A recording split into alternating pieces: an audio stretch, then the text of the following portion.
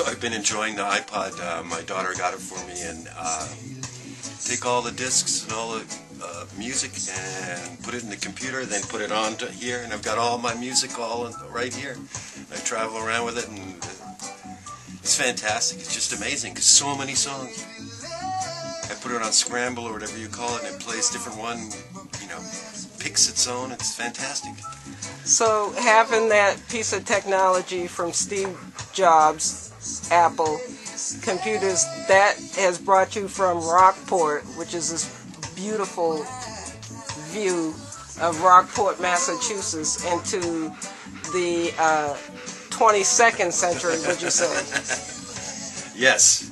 It's just astonishing to me. It's all the music right here. I don't know what to say. And you're good to go. And what you have playing now is on that? Oh, yes. And I go to other people's houses and get their music and put it in the computer. It goes in, then put it on here, and I get more music and more music. It's just amazing. Great. And again, what do you do for fun and the passion? I'm a magician and a juggler. And you've done your work around the...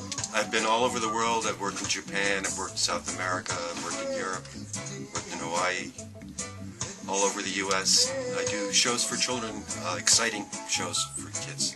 Could you do me a favor if it's possible? Could you make that iPod disappear? Not right now. Not right now, but you're working on it? Yeah, that could be done. That could be possible. Oh, sure. Other than putting it in your pocket? Yeah.